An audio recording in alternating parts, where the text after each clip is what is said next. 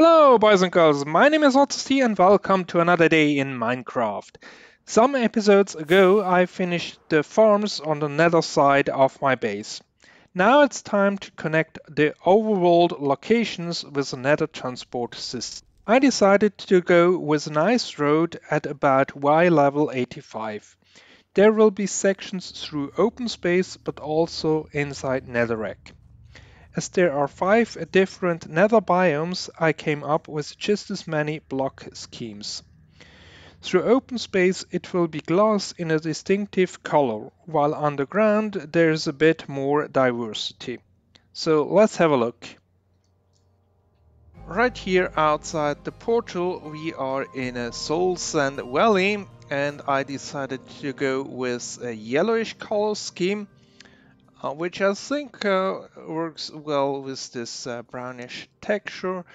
So of course we have the yellow glass, and then once we go underground we have this sandstone palette here, and here on the bottom I will need to add additional slabs because of course the glass is spawn proof, the normal blocks are not. That's the first one, so let's have a look at the basalt deltas, which is over here. And as this is mostly gray and black, the obvious color choice is white with um, quartz, and at the bottom a bit of diorite.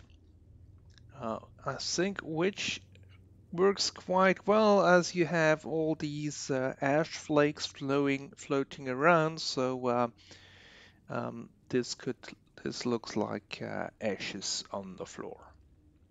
Here for the standard nether waste I went with a bluish color scheme, which turns a bit turquoise when it gets underground, but I think that's a nice contrast to the reddish color there. And this gives us a use for all our drops from our guardian farm. This leaves the 2 forest biomes, so here is the crimson one, and this also looks like yellow glass, but in fact it's lime green.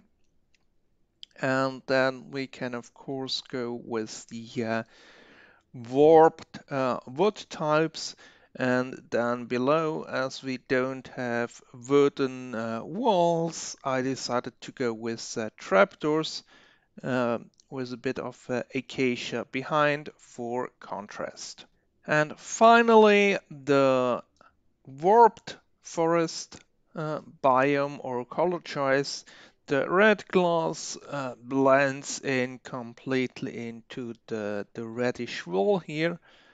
And then of course inside we also have a lot of rats, and as you can see I tried 2 different things here. I think that the stone bricks work well for the floor, but not so much in the wall. It is just too much contrast. I think this uh, uh,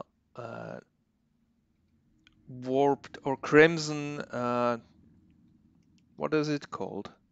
This nether wart block does nicely. And here we also can see we have the red nether brick variant, and this means we probably need a bit more nether wart than we currently have. So with this outlook, um, I can see that we need a few more farms to gather resources, so that will cover us the next few episodes to get everything together, and then I can build the tunnels on the back burner. But now, today I want to create the hub itself. I have not yet fully fleshed out design for it, but we will come to that. Initially, I intended to have the Netherhub over there, a bit towards our main area, but moving a portal on the Nether side, that's just not as easy as moving it in the overworld. As in the overworld, you can move it around a bit and it will link to the same portal on the Nether side, but here moving the portal only by 10 blocks will move it in the overworld 80 blocks, and that of course will then get a new portal spawn. And of course the way over there is just a bit more than 10 blocks. So we will do it over here. And another plus thing is that as I'm quite building with a bit of glass, this area here is a bit more protected from ghasts, which was a worry that I had over there.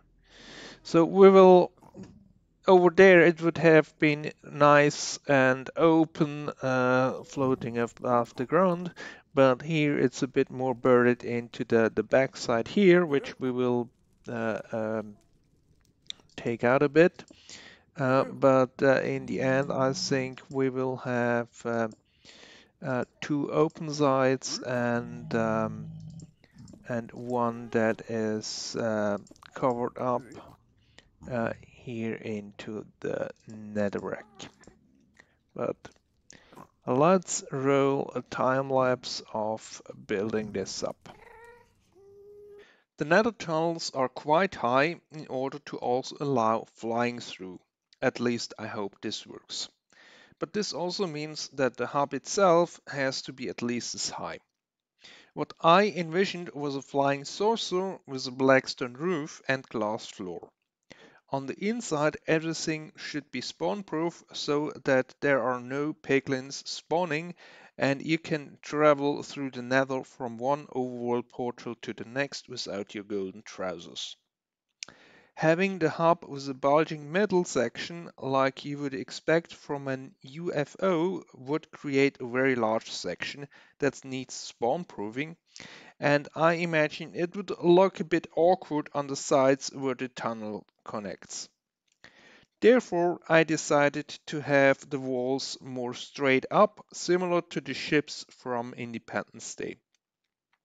One challenge was to make it look menacing at the same time easy to look at from the outside.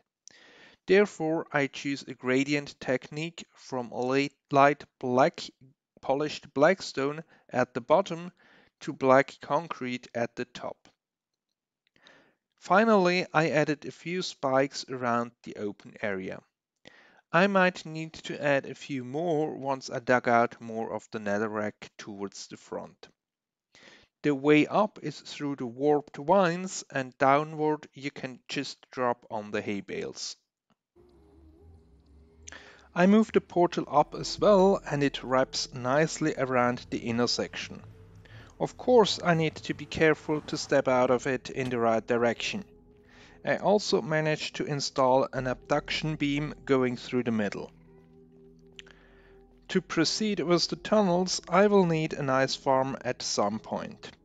Then a flower farm for the different glass colors, the netherwort farm for the red bricks, and either an improved emerald farm or a sand depot to get all the glass. But that is for the next few episodes. With a final look at the outside, I say goodbye for now.